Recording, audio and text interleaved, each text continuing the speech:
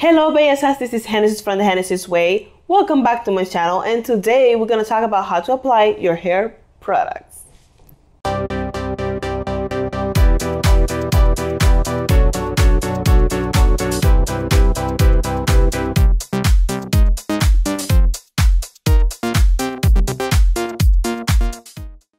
When it comes to natural hair, product application is key, and if experience has told me anything, is that the way that you apply the products is going to determine how that product is going to work on your hair. Because you can have the most expensive, amazing products, if you apply it wrong, it's not going to work on your hair. So I just wanted to share this with you, all my curl friends, and kind of go through the routine of a typical wash day. So it's going to be shampoo, conditioner, deep conditioner, and my cream and gel products. And before we go in, make sure to subscribe to my channel and like this video, because I see you. I know that you're watching and that you're liking the videos, but you're not subscribing, and you should, because we're having fun here.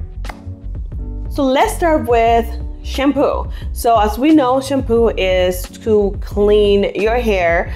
So why would you put it all upon, all around your hair? And don't be shy. Like, I used to do the same. I'm not judging. But there's a way that you actually apply that product. It is that you take a little bit of it and you apply it to your scalp, which is where it needs to be clean. Because your scalp is where your hair grows. It's where the builds up of products. So that's where you should be putting your shampoo. Now, when you have curly hair, when you have really tight curls, or you're someone like me that gets really a bunch of knots, I take a shampoo brush and I use that to distribute my shampoo throughout the hair, and helps me clean. And honestly, starting to using that it costs less than $7, really helped me in cleaning my hair. And at the same time, I use less products because I'm distributing more evenly and correctly throughout my hair. That's how you also should do like your mask for the scalp and everything. Just put it out there in your scalp, kind of massage it. You can either do with the shampoo brush or with your hair, with your hands like this, like claws, and then just wash it off after like a minute or two. And that way, when you rinse off, it's gonna get through all of your hair, so you don't have to worry about putting that on the rest of your hair.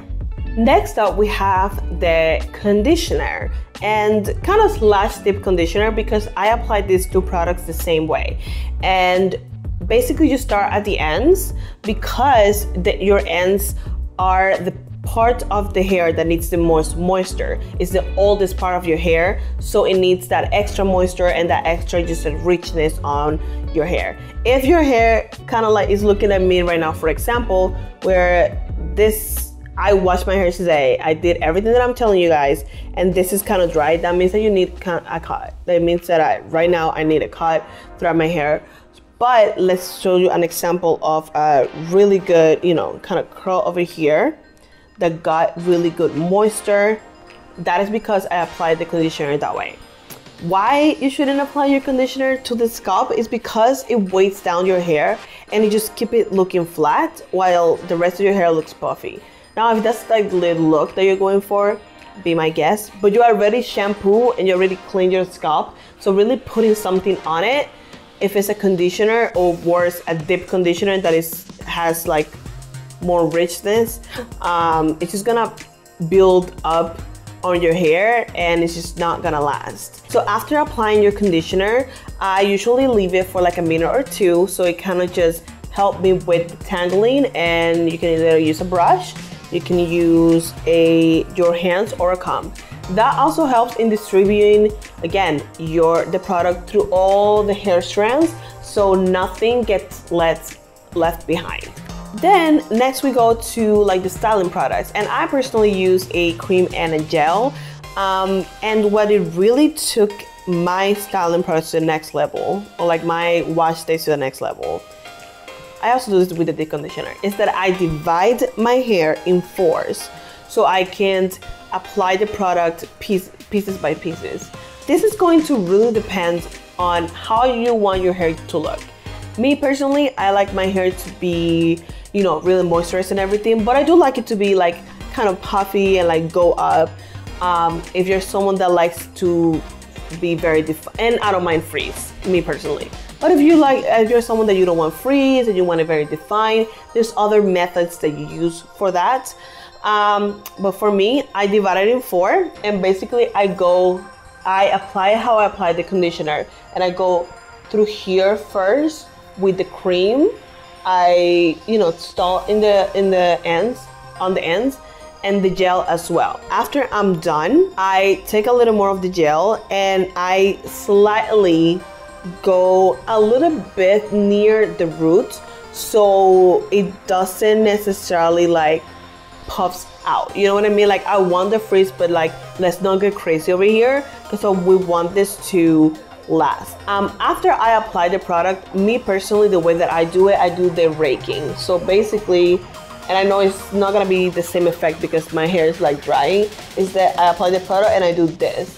I pass my fingers through my hair so it can go through every hair strand.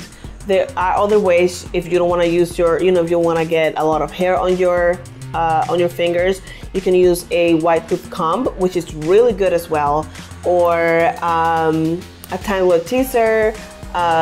Really, any like a brush will help you do that. Another way is to do the praying hands, which is what I do at the end. I take my gel when I'm really done with everything, and I just go and do the praying hands, and that's a really other good way to apply product. There's no necessarily like a mega wrong way to do it, but there are more efficient ways to do it. So that way I have a lot more product left. I'm not like and just like blasting it all out, which is what I used to do. And my wash days last me for a whole week, sometimes 4 or 5 days. And it's just really beneficial that way.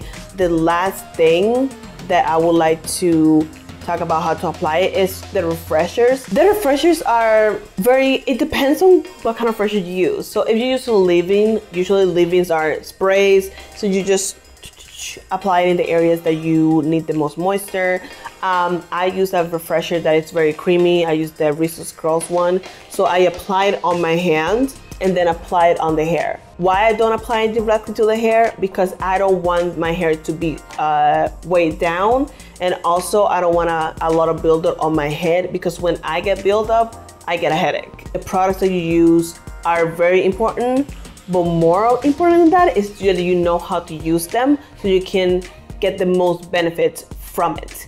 So thank you so much for watching. Let me know in the comments if you have any tips that I can implement, anything that works for you as far as applying the products. If you like this video, click the like button and subscribe to my channel. You should also share it to the world so the curls can run the world. And you can also follow me on Instagram, Facebook, and Twitter. All the links will be down below. Thank you so much for watching. See you on the next one. Bye.